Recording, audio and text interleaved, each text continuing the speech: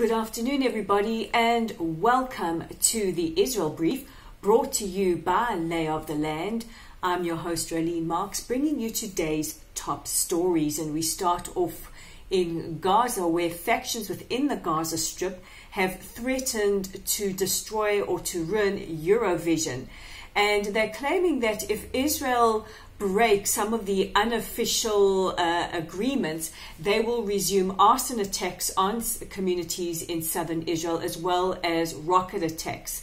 Now, we're not exactly sure what these unofficial agreements are or how Israel could possibly break them, but these factions have made these threats, and in response, the IDF has rolled out Iron Dome batteries all over the country in anticipation of what could be a barrage of rocket attacks during the Eurovision contest.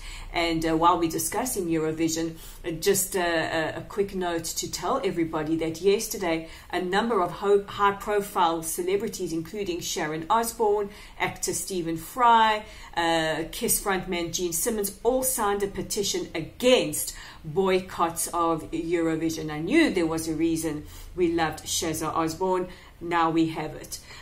All in agreement that boycotts are counterproductive to peace efforts. But hey, that's what Lay of the Land's been telling you all along.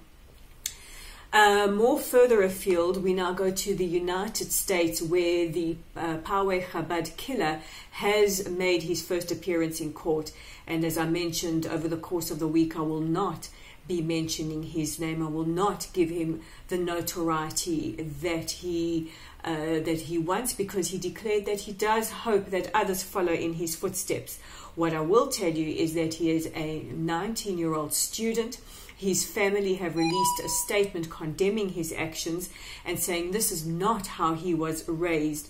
He was raised to respect people of other races and other religions, and they are devastated that he is responsible for the age-old persecution and or he joins the list that is responsible for the age-old persecution of the Jewish people and the hatred. They have also refused to pay his legal bills, but he did plead not guilty on charges of murder and arson in court today. The judge has refused him bail, saying he is an extreme threat to society. He is facing charges for the murder of Laurie Gilbert Kay, may she rest in peace, and injuring 3 others, as well as charges of arson. And if convicted, he could face life imprisonment or the death penalty. San Diego is in California. California is a death penalty state, and it remains to be seen, and I'm sure details will unfold whether or not the prosecution will be seeking the death penalty. Now, tonight is Erev Yom Hashoa, or the eve of Holocaust Martyrs and Memorial Day here in Israel. Our day is separate to International Holocaust Memorial Day, which takes place on the 27th of January every year in commemoration with the liberation of Auschwitz. This is a day that Israel sets aside especially for the Jewish victims of the Holocaust. We know that the victims weren't all Jews, but most of them were Jews, and Jews were the only community that were marked and signed for death from birth to the age, no exceptions. In a few hours, as the sun sets, Israel, the mood of the country will change. Restaurants will close. I, along with many others around the country, will light a memorial candle in memory of the 6 million precious souls we lost during the Holocaust. Tomorrow, a siren will wail around the country, and everybody, whether you are in your car, whether you are on the train, whatever you are doing, will stop what they're doing and bow their heads for a minute as we remember the 6 million martyrs and heroes who paid with their lives simply because they were Jewish. Also, all the programming on television will change, and Israel will mark this very, very somber and painful day. And while we're talking about the Holocaust, and we have been talking about incidents of anti-Semitism over the last week, especially in light of the shooting in Poway, especially in light of the cartoon in the New York Times, I want to share a personal story Last night I was referred to by somebody as a shitty Jew in a online debate and argument as a result of an exchange of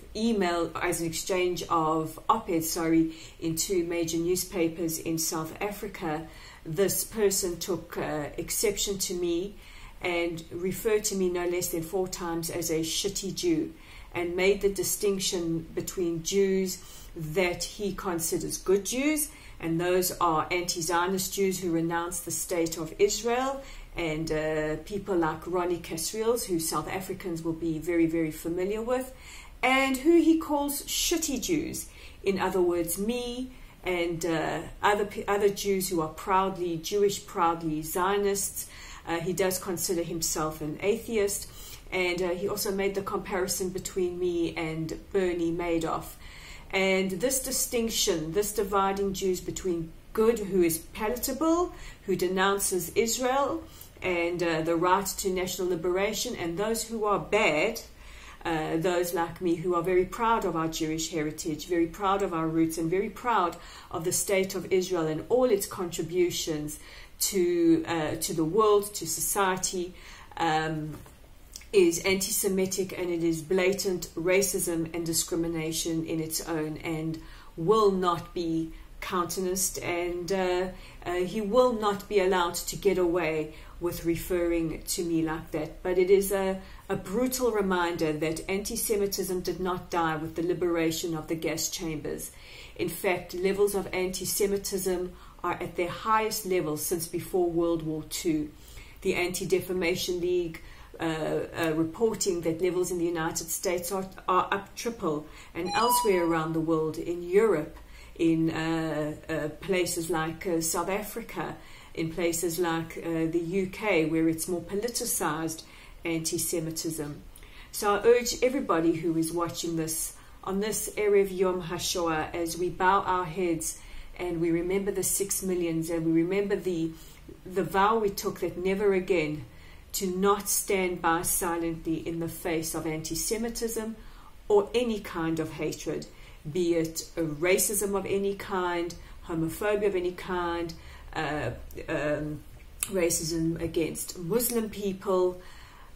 I urge you all to take a minute to stand up against hatred, to remember that never again must be never again, and that we honor the memories of those who perished because of racism, because of hatred, that today we stand up and we fight, and we don't allow for hatred to go unchecked ever again. Now, just a reminder that because it's Yom HaShoah, there will be a lot of content online on our website at www.layoftheland.online. Tonight you can read Erwin Blank's account of his family's experience during the war, and why a day like Yom HaShoah is a day to be sanctified. And tomorrow, in a very, very special edition, my co-founder and I, Dave Kaplan, we share our experiences interviewing the man who prosecuted Eichmann, Judge Gabriel Bach, a Supreme Court justice from Israel, who was one of the team of prosecutors who prosecuted the monster that was Adolf Eichmann, and that's sure to be a treat. And also, our Facebook community is growing in leaps and bounds, and we welcome all you new members. And if you want to join, don't forget you can like us and follow us on Facebook at Lottel Site, and invite your friends to join as well. And to get your daily edition of the Israel Brief, simply click on the subscribe button below, and I will pop up on a device near you. I'm Rolene Marks. This is the Israel Brief, and this brief is dedicated to the memory of all who perished in the Holocaust.